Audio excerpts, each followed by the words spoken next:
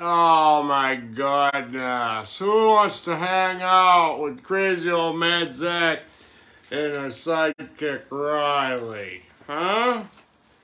Yeah, Riley's getting a haircut pretty soon. I gotta shave him. I was gonna open up with the track, but my thing isn't cooperating. So Julie's in the hospital. Pull up my monitor, see if anybody's talking at me. Yeah, Julie's in the hospital. She'd been sick for a couple of days, and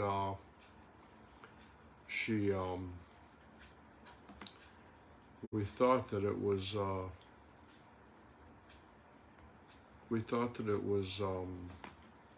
just from her diabetes or whatever, but she ended up. Here's the thing. We go into the hospital, okay? I had to almost carry her to the car. I had to dress her. Chris Lane, how you doing, man? I'm doing well. I'm just telling a story here about what happened with Julie. She's in the hospital. They're going to do surgery on her. Come to find out, her gallbladder is acting up. So, Jacob, hey, good to see you, Jake. You just going around, I've been sick for about a week. Yeah, we don't know exactly what yet, but here's the thing, okay? This is huge, okay? I'm sitting on another big pile of money, okay? If any of you have been following my program, you'll understand, you'll pick up on it. But the thing is, we go to the hospital. It's urgent. We go to the emergency, okay? She's incoherent. She can hardly speak. She's totally dehydrated. I can visually see when I dressed her, when she got up to walk across the room, I could visually see the weight loss. Okay?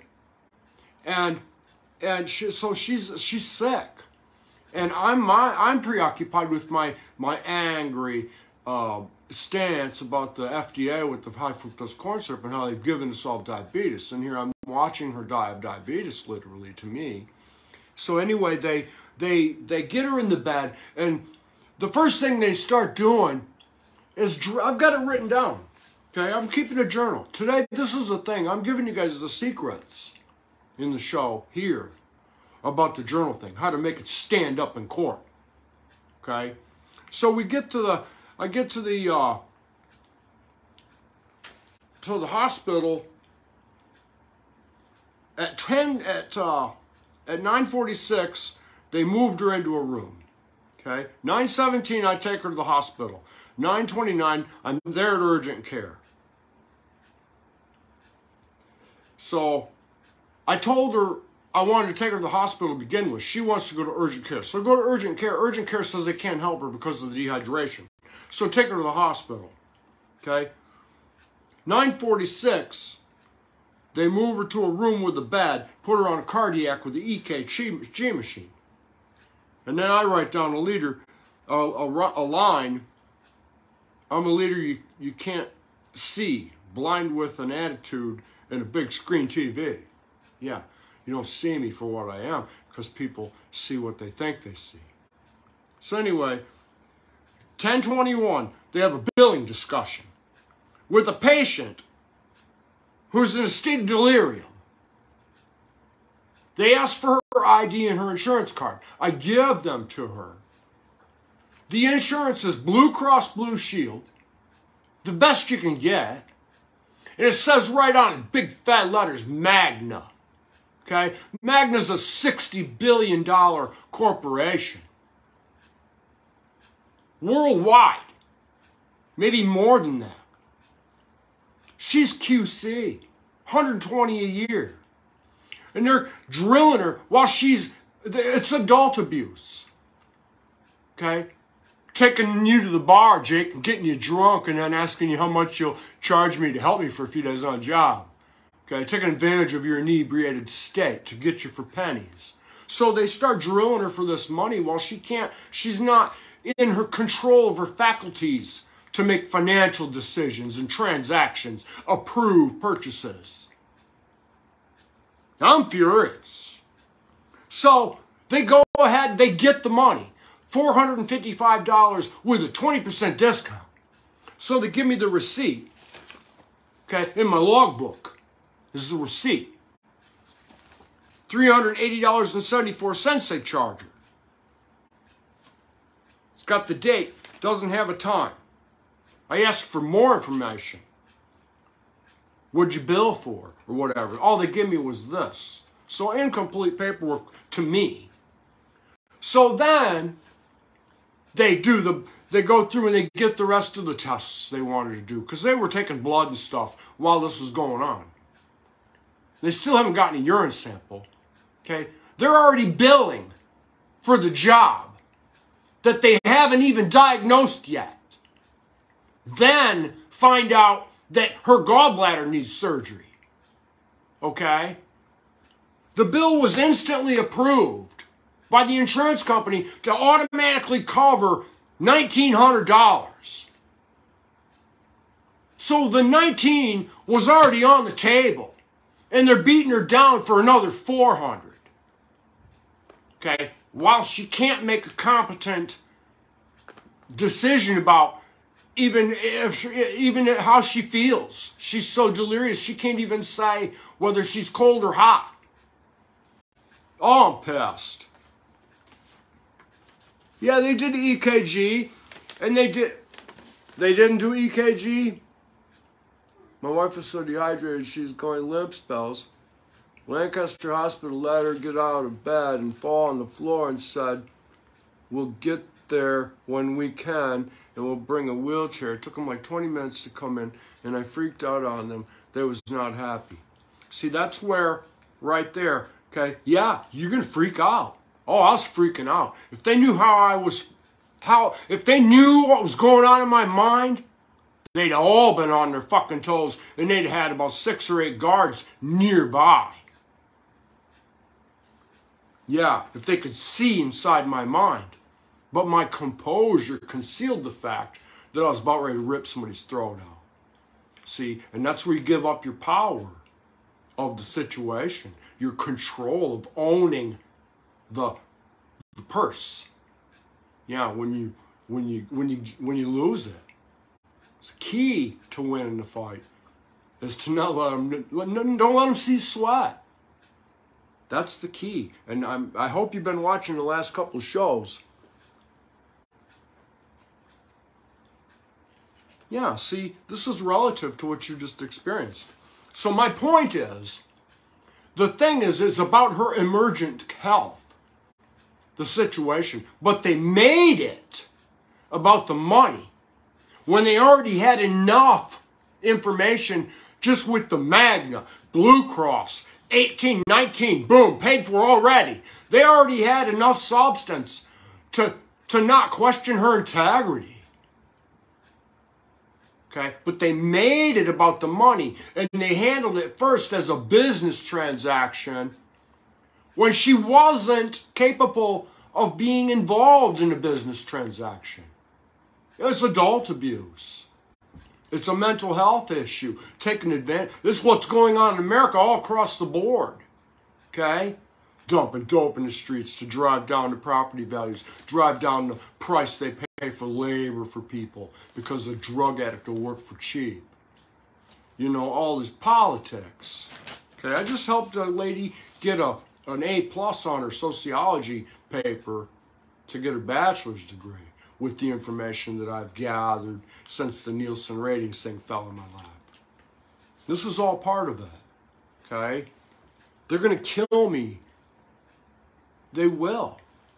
Yeah, I got 5 years. I can't wait. Can't wait to see the face of the guy. I can't wait to laugh in his face while they kill me. Yeah, I'm going to piss everybody off just a little. I said on April 26th, 2 years ago, I'm going to light a fire in the hearts of all men. Yeah, you can hate me all you want. But in the end, when you learn the value of what I've given you, you'll give me your heart. Yeah, it's that serious. And I believe in it. Yeah. So, yeah. See, capitalists have weakened our government. And they've collectively weakened the people.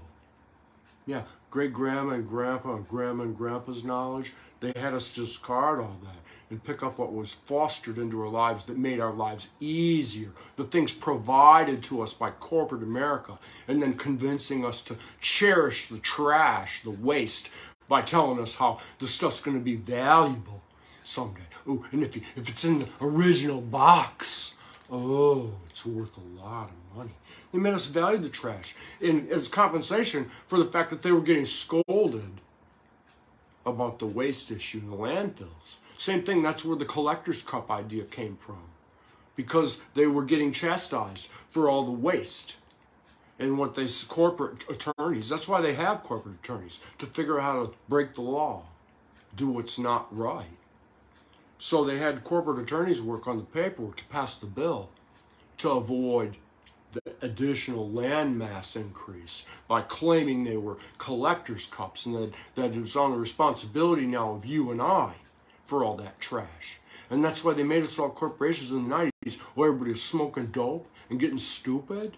They passed all kinds of laws on us while we weren't paying attention, instead of keeping a book.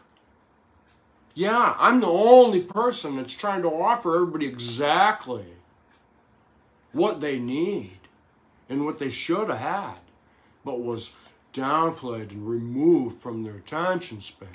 Yeah, the preservation of the family heritage. Yeah.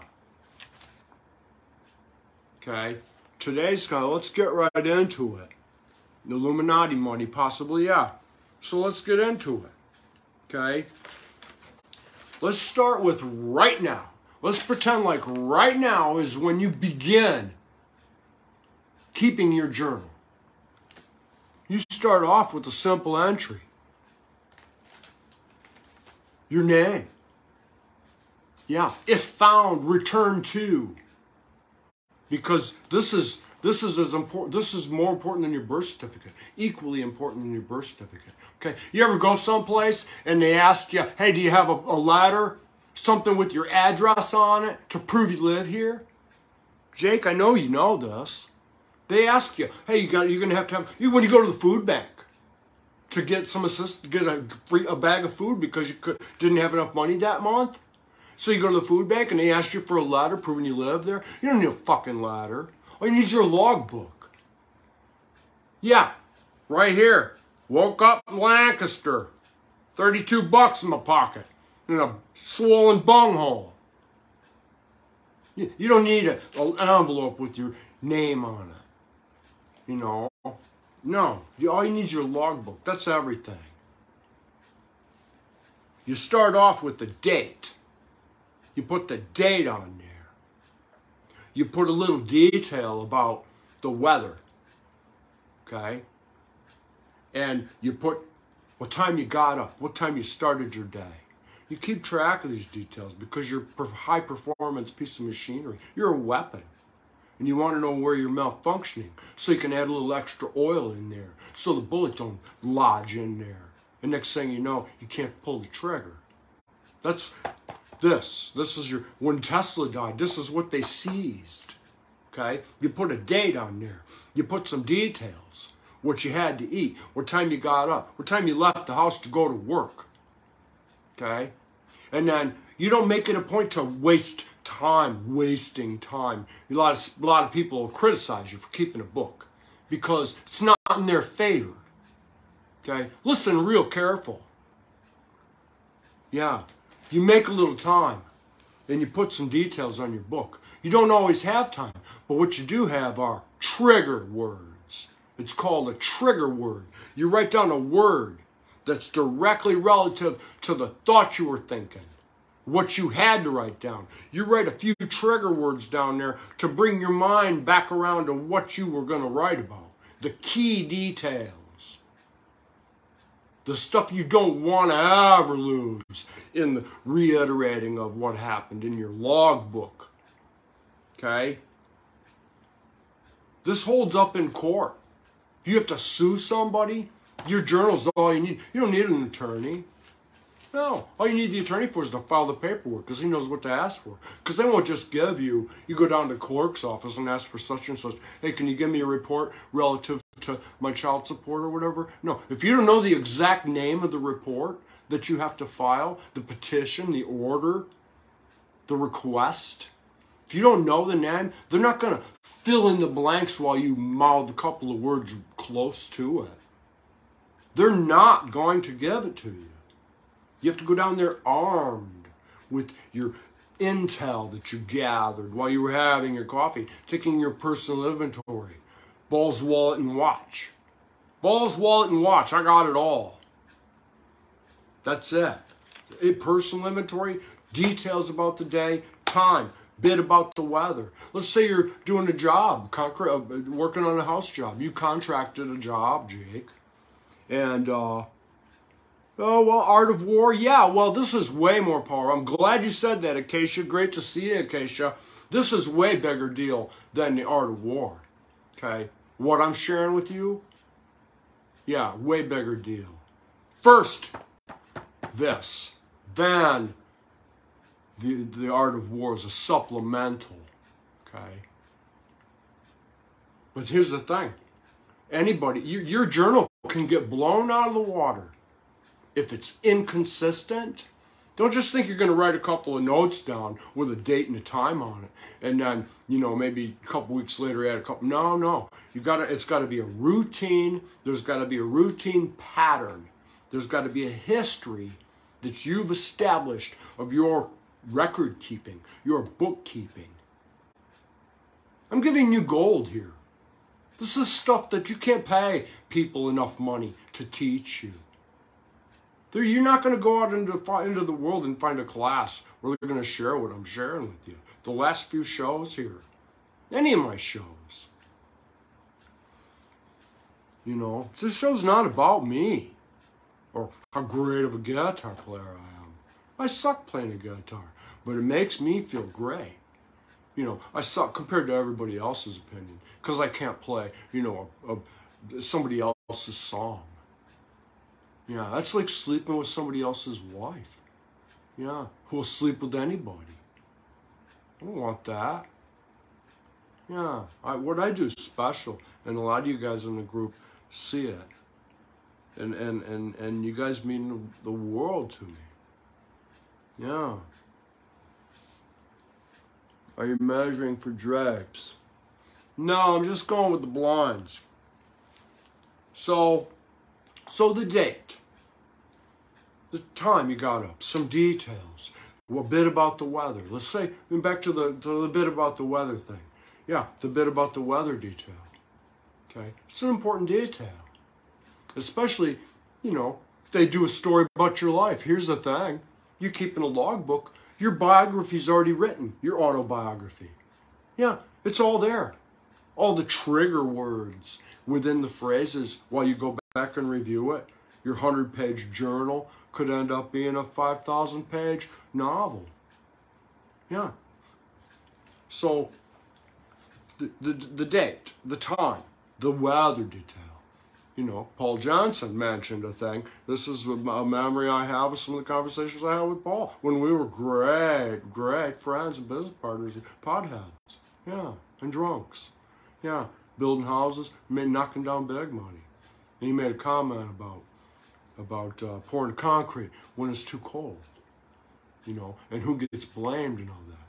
Well, you got the detail that it's 28 degrees below zero the day they poured the concrete on a house that you're somehow responsible for the erection of.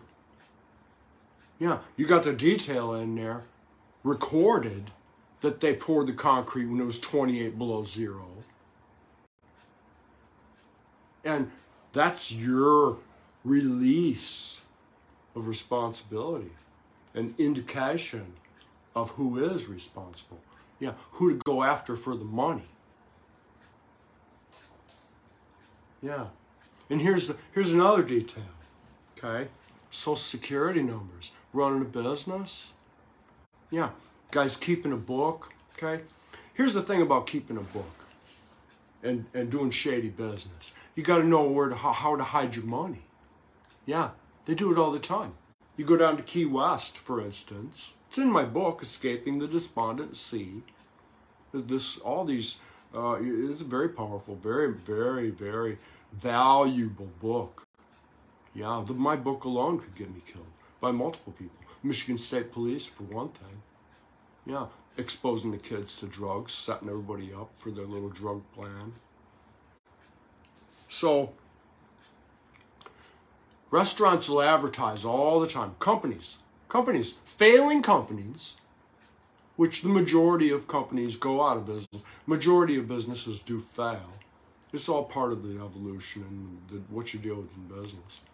Yeah, you're not just going to have a successful business. You're going to have a business, and some money's going to go through your hands. You're going to make some mistakes. You're going to learn some things. You're going to have a few successes, and then you're going to end up going out of business and then starting over.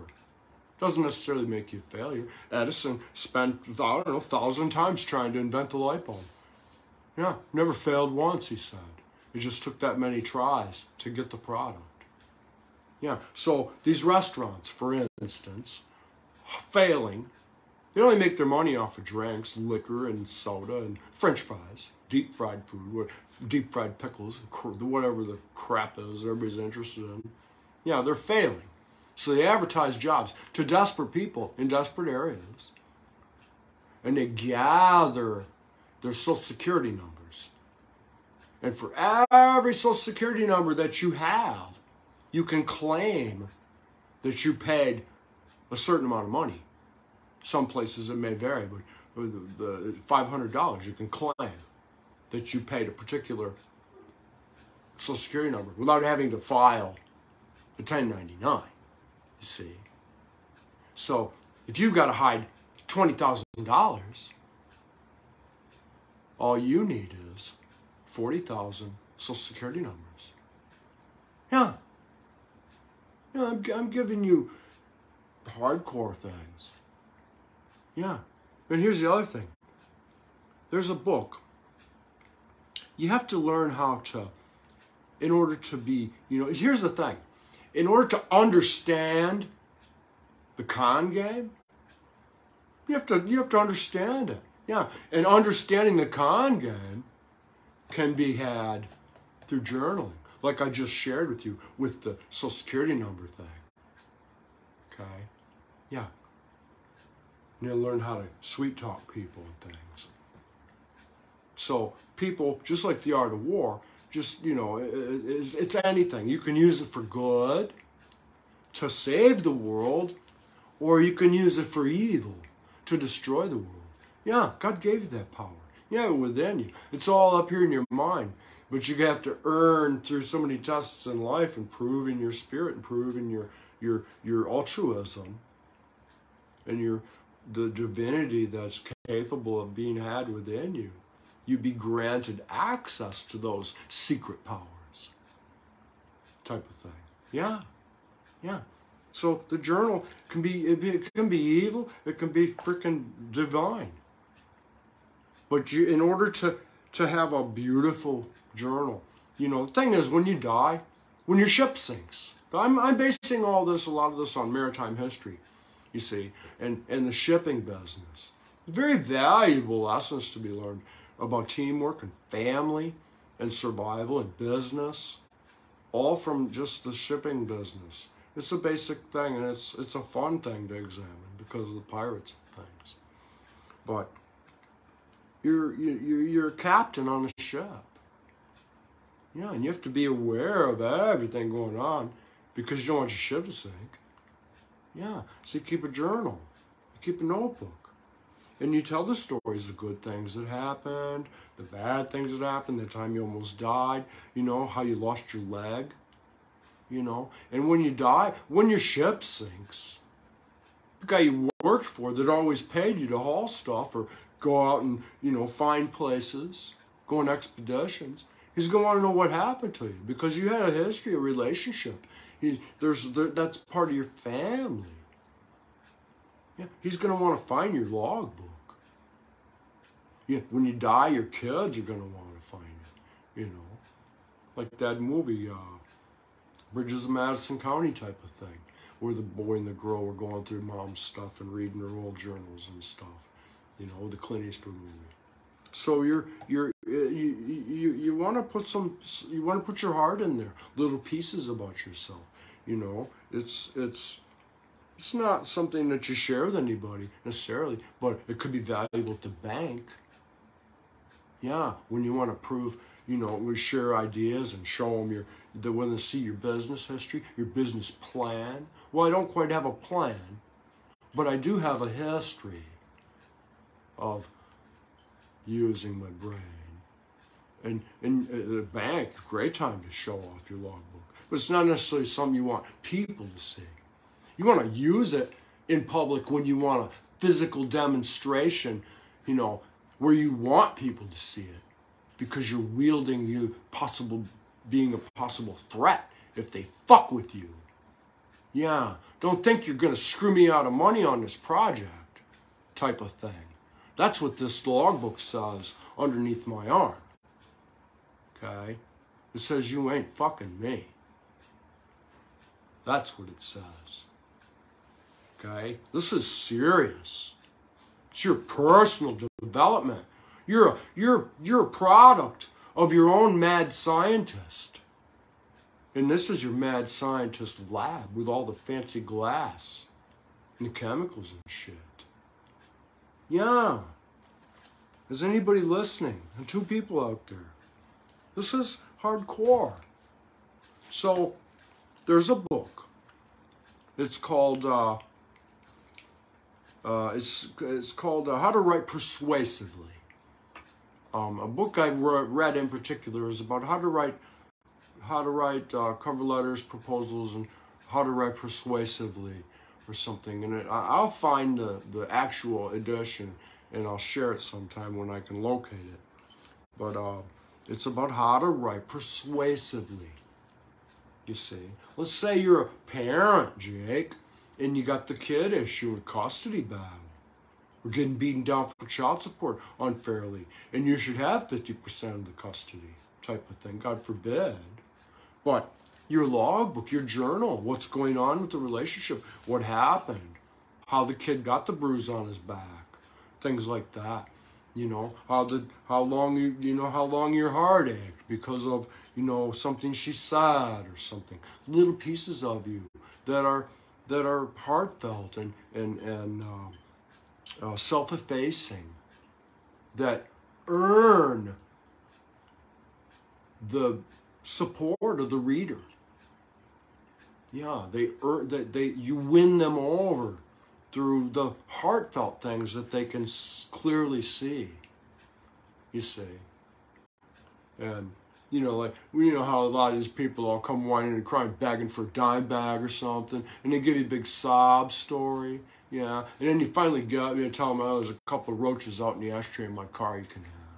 You know, and you get rid of them. Yeah, well, it's kind of the same thing. Yeah. So you notice how I use the drug thing and all the other average, common, everyday masses information to break stuff down? I'd be a great president, great communicator. Yeah, maybe I should take over Fauci's job, get a few guys who actually have paperwork under me, so I could tell them what to do with their education. Yeah, that'd be fun. So anyway, Paul thinks I have delusions of grandeur. Yeah, he makes comments about that often. Yeah, at least 2 that I can recall. That's often enough to recognize support when you see it. Yeah, but what Paul doesn't know is that I thrive on people telling me what I am and what I am not. I do. I love it when somebody tells me I can't do something.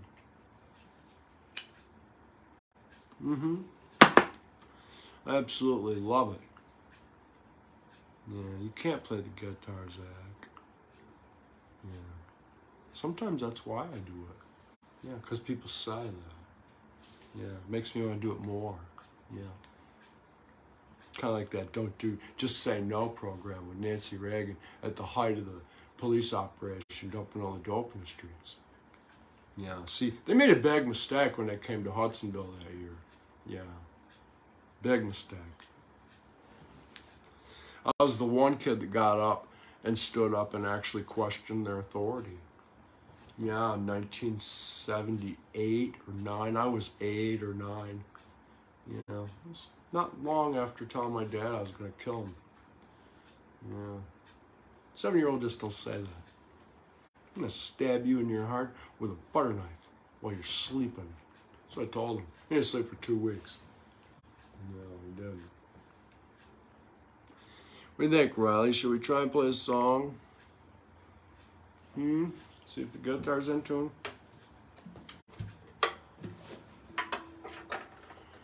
Let's see if the guitar's in tune.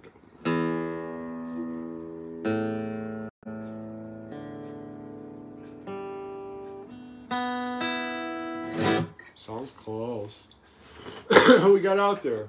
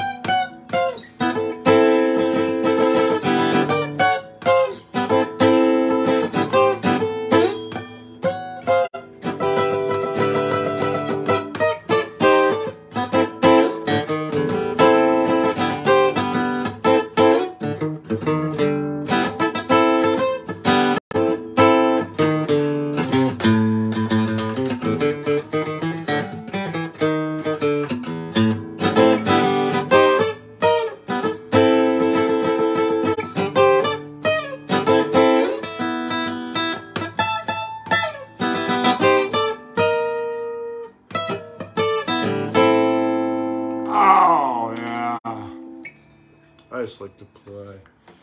Yeah, I love it. I love it. No high in the world. No high in the world like finding yourself and being able to play a little bit of music. Yeah. It's like a drug, man. Anytime I'm feeling anything, no energy, I pick up that guitar and play a little something. Next thing you know, my heart rate's at, how high is it right now? 93. Yeah, 93. Do you think the birds made your wife sick? That's a good question, Jamie. I looked it up, actually, and there's like 60 different illnesses that people can get from the dust from pigeon waste. But for one thing, I was well aware of the hazardous potential of what I was dealing with before I brought it into my life. Yeah, I am a scientist. Yeah, I was very well aware of what I was bringing into my life. And when I handle my birds, I have them very well contained as they are in the house. But for when they come out, they're not out, they don't have that much hour time out of the pen. It's not that frequent. So the dust that accumulates from the birds is completely contained within the pen. There's one open area on one end for fresh air, and then everything else is closed off with heavy, like furniture material, furniture rugs type of thing, or mechanics blankets, like insulated sheets that contain them. So there's no, and there's no, I'm not in there every 10 minutes. I go in there, I make it a point to go in there twice a day.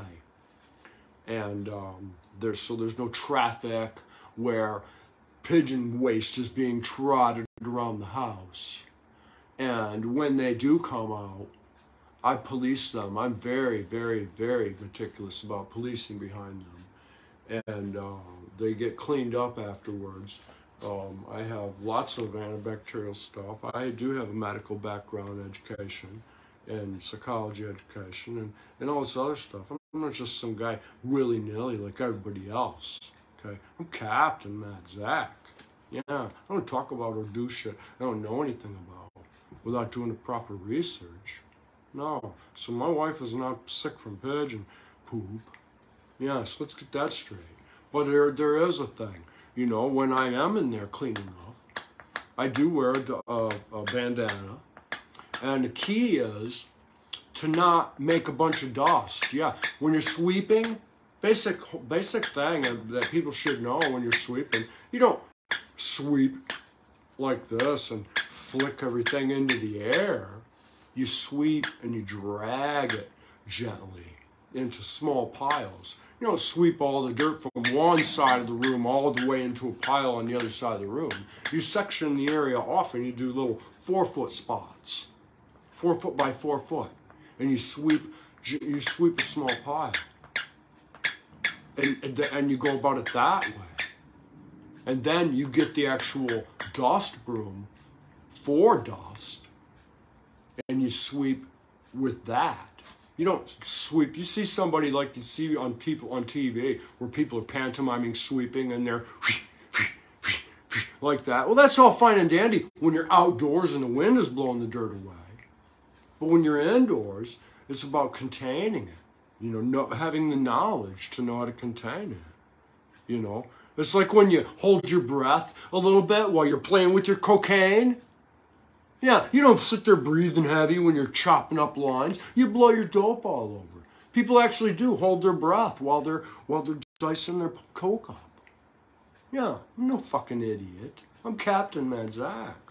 Yeah, I wouldn't profess myself as having the capability of even being close to captain if I wasn't confident that I could do the job.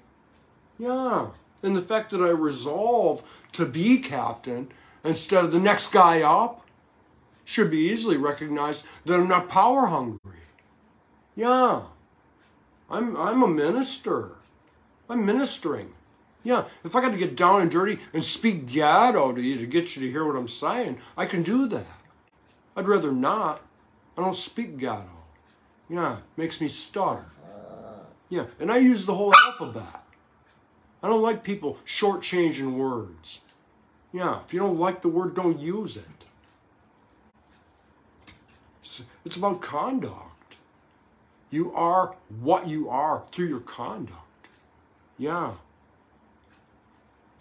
Guys don't get that. No. They'll think they're a man, though. I'm passing out the man card.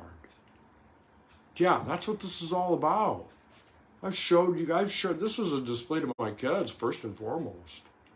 This whole evolution, the last 2 years. Yeah, my spirit made me do it. It's embarrassing. It's to watch myself when I was hammered and stupid and all this. Sound like everybody else. Yeah. Society sickens me. Nobody's had a fair chance. No. I'm trying to level the playing field with the stuff I'm sharing. Yeah, my demonstration. All of you guys could see it have seen it right before your eyes. Yeah. I mean, I'm thankful. Yeah, my show, watching the shows I've made, is very supportive to me. Yeah, studying my journal. It's a video edition of my journal. I cherish it. It's more valuable to me every day. I have more and more appreciation for it. I do. Sometimes I force myself to do the show, you know, when I don't want to. Carrier Pigeons Blues show, I didn't want to do, you know. The show I did about the extinction or something. I did another, you know, a lot of times. I don't just do the show, you know, I don't know what's going on. I don't know what it means, but it's all part of something that's going on. And the thing is something special is happening. Something magical is happening. Something it's been happening. But I'm doing something. There's something inside of me is making me walk towards. So there's something's going to happen. And the thing is without me becoming and doing what I'm doing and communicating to who I've been communicating to, without me doing what I'm doing, what's supposed to happen, what's going to happen, what everybody's been waiting, might not happen. See, I haven't seen the blueprint, but I know I've been put to a task. And I made a comment yesterday or day before about, about how, this show, first and foremost, is for my kids, and myself. And my friends. Yeah, only your friends are going to be there for you, tell you the truth, be honest with you, tell you you got a drinking problem, or whatever. Only your friends are gonna hurt your feelings with the truth. I'm brutally honest in case you haven't noticed. Yeah, and the thing is I perform for my kids, for my friends, my fans, but for God. Yeah, my biggest fan. I was dead 6 times. Killed myself 6 times. I'm here for a reason. I don't know what it is, but I know I earned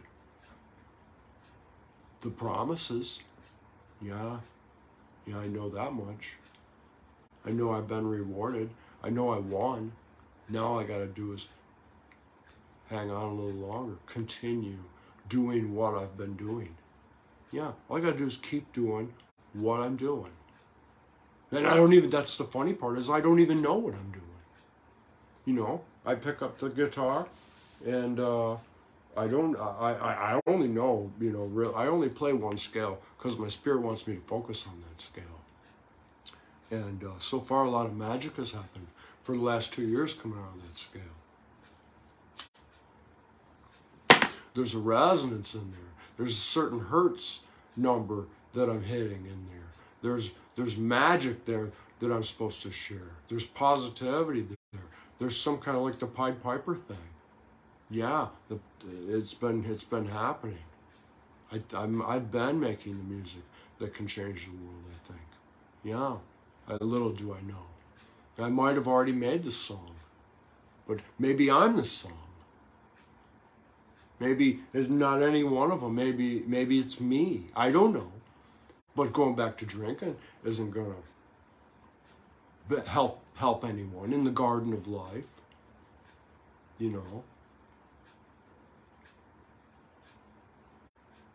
Yeah, it's not gonna help anyone. Yeah, and besides that, I'm free of the pain that made me want to drink. I could have a drink if I wanted, but I don't want to. I drank before. I've been through it.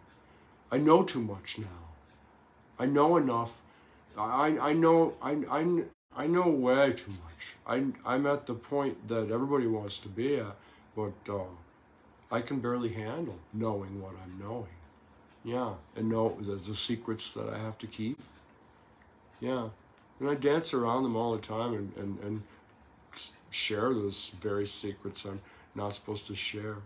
Yeah, but they're secreted away. Yeah, because I'm supposed to share them, but not outright. You don't just get them. You have to work for it. Yeah, you have to fight it in the riddle. Yeah, I'm in the riddle. Yeah, I don't know what's going on, but something very special. It's been happening for 2 years. Come on, I was spoken to. I was told things that came true. Yeah, I was told they were going to come for me, and they did. Yeah, they did. They, just like I said, yeah, they're going to come for you. People are going to come and they're going to take you away, but no harm will come to you. No. And I was in that mental hospital, the psychiatric ward, where they labeled me schizophrenic. Yeah, 33 days I spent. Learned a lot there too. And coincidentally enough, it was a It used to be like a retirement home for the elderly clergy. Yeah, is what it was. It was like a little. It was a sanctuary for old nuns and people in the clergy, and it was originally belonged to the church, and it still had all the miracles of life kind of pictures of nature all around, and things like that. And I knew what all the items were, and everybody was that's one of the places where people were, you know, listening to me and hearing me and reading my writing and things and telling me that I'm a prophet. And, you know, other than the chatter that I got wind of on Facebook, because people were talking about me. But, and I don't know anything about any of that. I don't know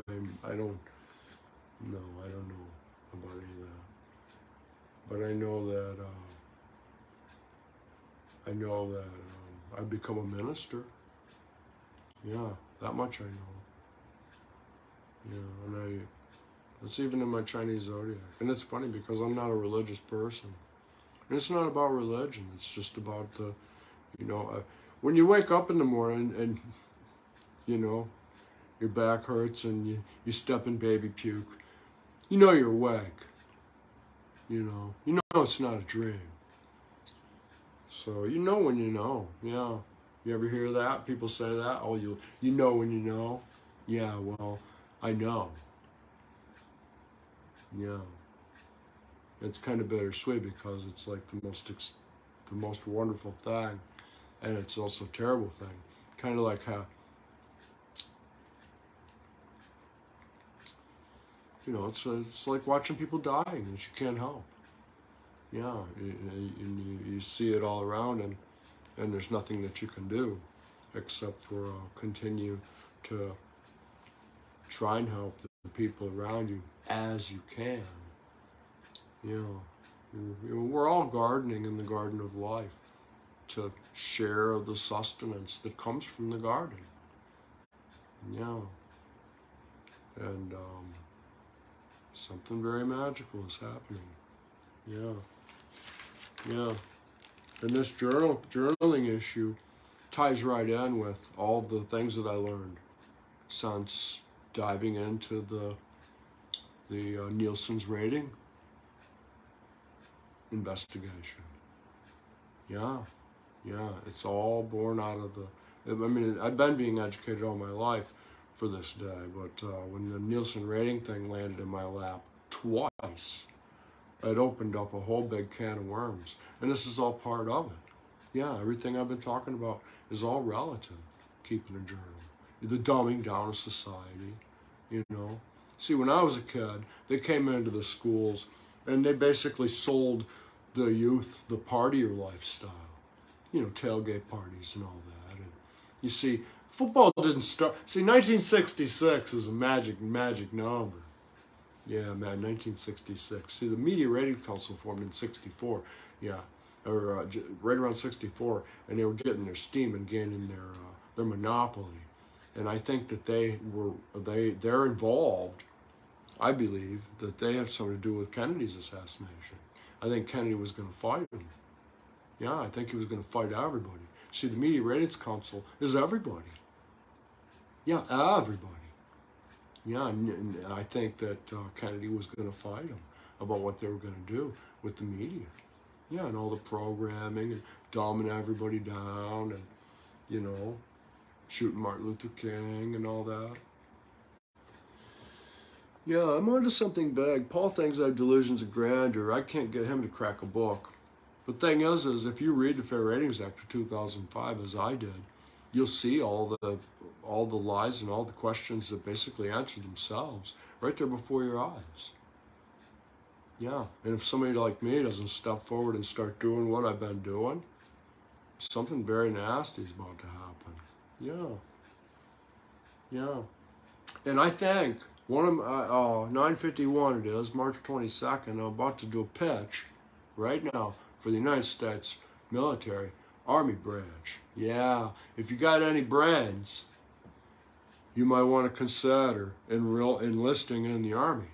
Yeah, because in the near future, yeah, when all the dirty work's got to be done in America, yeah, you're not going to want to be entry level because you might pull landfill duty, working at the landfill. Yeah, so I suggest enlisting in the Army right now. Yeah, getting your education and your training. Yeah, continue badgering some of these professors about what I've shared about the logbook. Yeah. Yeah, you see, when disaster hits, the Army's going to be there. Yeah. Yeah. Remember the good piece of government. Hopefully there's still some good government going on that we can get control of. But here's the thing. We can't undermine it. We could take over the government. Yeah. If people keep a logbook. Yeah. You could take anybody down if you keep a logbook. Yeah, you target somebody. You see, everybody around you is keeping a logbook. Every bill you pay, they keep a logbook. They keep a book. Yeah. Yeah. In order to play with the big boys, you got to learn how to use the big boy tools. Yeah. And the big boy tool is real simple. Pad, paper, and a pen. And have sense enough to know what details to put on the paper. Yeah. You could take over people's company. You could, if you have a good enough logbook, you could freely kill a man. Yeah. Easily. Yeah. I'm here to tell you. Yeah. So, you know, I've been keeping notes, but I can't be the only one, you see. Because when you have a hot potato like I have, the threat against me is that they'll lock me up in the psychiatric ward again, which will be kind of hard to repeat that offensive because of all the documentation that I've been doing with my show. Yeah, and the fact that they know, you know, the authorities have read my book. They call it a manifesto. But they know I'm keeping notes. So now they got to be careful about their next move and stifling me and shutting me off. So they can routinely throw me to psych ward. And they can find see, one way of breaking somebody is to keep running them through the legal system until they're out of money. Yeah, you could do that. But you got to keep a logbook and you got to study them and find out where your room is. Yeah, where you can beat on them with your pen and your pad of paper. Yeah. And all you got to do is go through the logbooks of the others. Yeah, the bills they've been passing. You have to actually shut the TV off. Yeah, the football game, that's to keep you from wanting to read the bill. Who wants to read the bill when the football game's on and the cheerleader's shaking her tits? Yeah. So corporate America has taken over a lot of aspects of our government that are involved in programming the media with the things they want in their attention span. Yeah, the cheerleaders. So they got all the cheerleaders out there and a dope keeping everybody occupied. Yeah, Breaking Bad, that was all part of the programming. I think everybody involved in that Breaking Bad program, advertisers, producers, everybody involved in it. Writers, every one of them should be suspect and under investigation. Yeah, yeah. You know how they, you know, they can bring up a charge against you, say, you know, what I'm doing, they could construe it as insinuating a riot, trying to insinuate a riot. Yeah, well, the same type of thing could be used against those people. Yeah, propagating drug use, glamorizing it. You know, I got into trouble with you know, when what they call me is a, you know, asshole. Yeah, they call you an asshole when you demand more out of people around you. So they come up, I had a dog, and they made me forfeit the dog. And then the people did something to the dog, and they wouldn't allow me to see it. And I got upset and said, I'm ready to start shooting. And so several hours later, because I'm so threatening, several hours later, police show up in my house and start trying to push me around a little bit. And then they arrest me for aggravated menacing. Yeah, I'm menacing corporate America by empowering the little people with little knowledge about keeping a book. Yeah, Cherish, Jamie, you go and you buy a TV. You know how I need the stuff where they talk about free financing, 2 years free. So you go and you buy the thing, and it's 2 years free financing. Well, and they approve everybody. Yeah, because they know you don't keep a book. So that $500 item you bought is now $1,500 or $2,000 when the 2-year free financing runs out, because they slap that whole 2 years of interest on the first bill. You see, now your TV isn't $500, it's $15,000 or $2,000. Yeah, because they know the 80-20 ratio. The 80% of the population don't keep records. That's how corporate America gets away with selling garbage all the time. You know, everything you buy breaks.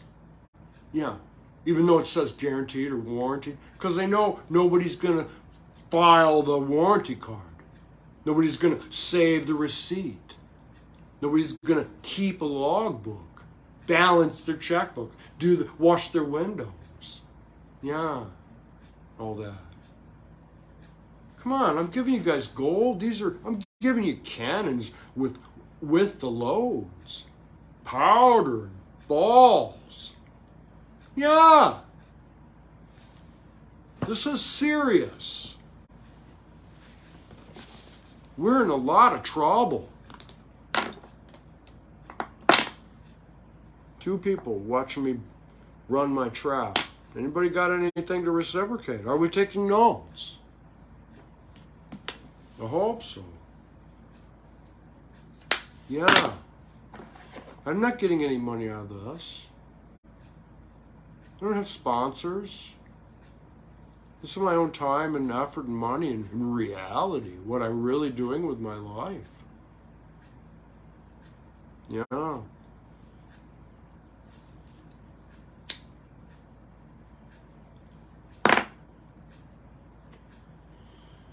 Yeah.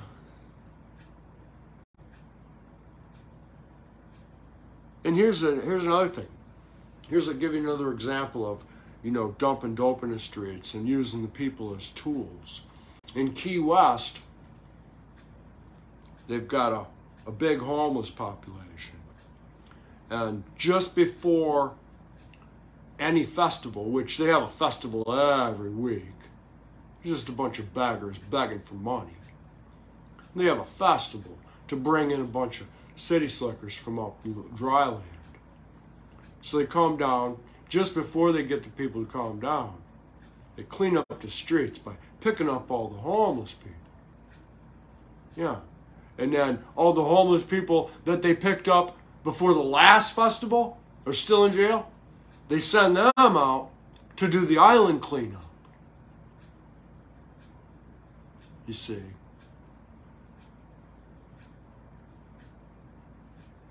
When the festivals are over, they let them out, depending on the money, the target market. Like bikers, okay, they do the bike week thing. They don't do the bike week thing in Key West anymore. No, because some bikers went down there and smashed some shit up. I don't know the whole story behind it, but Dennis Reeves Cooper might, from the Key West The Blue Paper. I don't know what happened to him, but he got run out of town. He was exposing the cops all the time.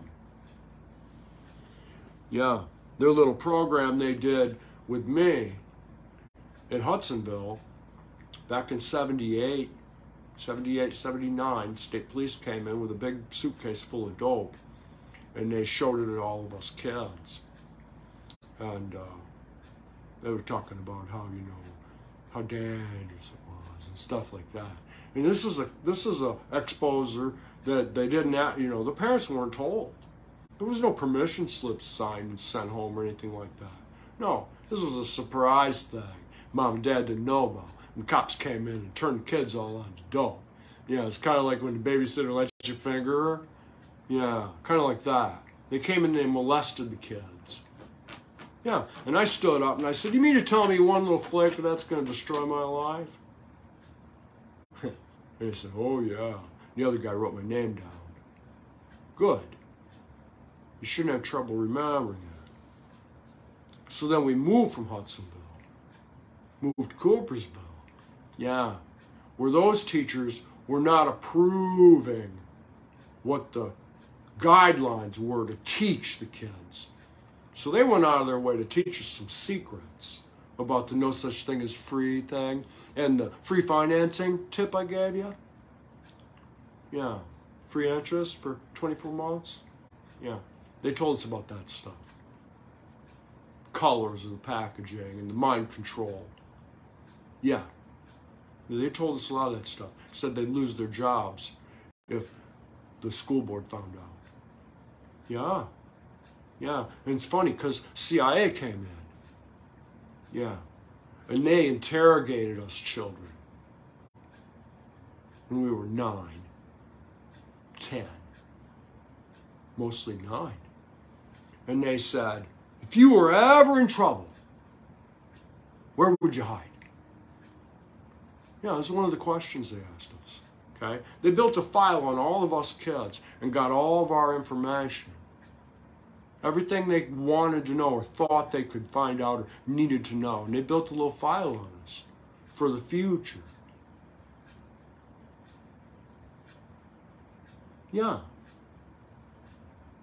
So while you guys are talking about Meghan Markle's socks and whose life matters and all that stuff, okay? Yeah, your life matters through your conduct, okay? And here's the thing. Yeah, okay, as far as the system, the government, and the corruption, we're all nothing more than rats, okay? Rats matter. Oh, yeah. Yeah, you got good. You can have a good effect from rats. You can have a bad effect from rats. They matter, one extent to the other. There's a balance in there. They can be bad or they can be good, depending on your intention of their usefulness to you. Am I making sense to anybody? Yeah. So all these gangsters dealing dope and all that stuff and thinking they're getting one over on people and stuff like that. They're actually working for the corporations trying to destroy them. Okay? You can tell a lot about who the target market is. Remember back when I was a kid, some of the jokes that I heard, the racist jokes, was one of the words, and this is very, very, very critical information, okay, about the targeting, who's the next victim. Okay, keep reparations in mind. Okay, they're about to give money out to people. Same money they want to take back. All right. There was 2 words in the joke talking about the shortest and longest word that a black person would use, a black guy. You know, it was shit and motherfucker. Yeah, I remember very clearly. And now, on TV, is the spaghetti sauce commercial. Cooks like a mother. Yeah, well, even the most devout Christian in the world knows that mother is short for motherfucker. Okay? So, it's a low-key way of saying it. Mother. Cook like a mother. Cook like a mother. Cook like a mother. So they're using that language and that innuendo to win over the people they're molesting for their money. Con tactics. Yeah. When it's Irish Heritage Festival, when it's, St. Paddy's Day, they sell green beer. Target the Irish. Yeah, and when it's St. Paddy's Day, everybody wants to, wear green. Kiss me, I'm Irish. So everybody plays the game. Yeah, and they sell Irish stuff. When it's Mexican Heritage Month, they sell tacos. Carnitas. Yeah. You got to pay attention to what's going on. See the symbolism in things. There's languages being spoken right before your eyes that you had no clue of. And you're worried about the guy speaking Spanish next to you, thinking maybe he'd be talking about you because he's not speaking English. Yeah, well, the world don't center around us. So just because somebody's speaking a different language doesn't mean they have any ill intentions. Maybe they're more comfortable that way. Maybe they're talking about, hey, you know, should I say hi to this person? I don't know how to react. You know, you don't know. People are always trying to have a better understanding. Yeah. In order to be fair to everybody, the first thing you have to do instantly is offer somebody some understanding when you're not seeing eye to eye, when you don't agree. Yeah, you know, like Paul telling me I'm delusional, you have delusions of grandeur. Well, I could just end that and block him. But what would Paul learn from it? See, little does he know I'm the teacher. Yeah, and little does he realize he's teaching me too. Yeah, see, I become more altruistic. Yeah, more closer to divinity with everything I'm learning. Yeah, because I'm trying to be good, positive, viral in that effect. Yeah. Yeah, so everybody can be happy and find a little piece of some of the happiness that I've discovered through this last 2 years of our journey together. Yeah.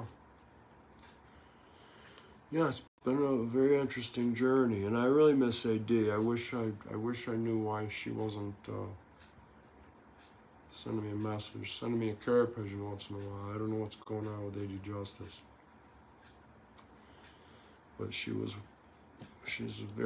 one of my very dear friends and fans, and she was extremely supportive, and I get a lot of a lot of support when I look at this rose quartz bracelet that she gave me. Yeah, and I miss her. So anyway, what? You gotta go single party? All right. Well, I gotta gather my stuff together and make some popcorn or something. Maybe unwind with something. Maybe watch a rerun from The Last Kingdom with Uhtred of Babenberg. Yeah. And then I gotta go up. Julie gets her. I think they're gonna take her gallbladder out tomorrow. I don't know. They're gonna dive in and do exploratory surgery tomorrow and try and figure out what to do. Is what's gonna happen, and then we'll see. That's what's gonna happen. I already know that. That much I understand. You know, there's an issue with the gallbladder. They gotta open her up and look at it. So it's gonna be an explorative thing. They don't exactly know what they're doing yet. Yeah, I'll let you out in a minute. Hope everything goes well and have a good night. Chris Lane, same to you, Chris Lane. Everything is going to go well because I say so. Yeah, I insist. Krug, great to see you. Great job on that cannon. Can't wait to fire that bitch. Yeah. Anyway, you guys at ease. Good night. Peace, love, and care. Be the change. Yeah, be the change. And thanks for being there, everybody.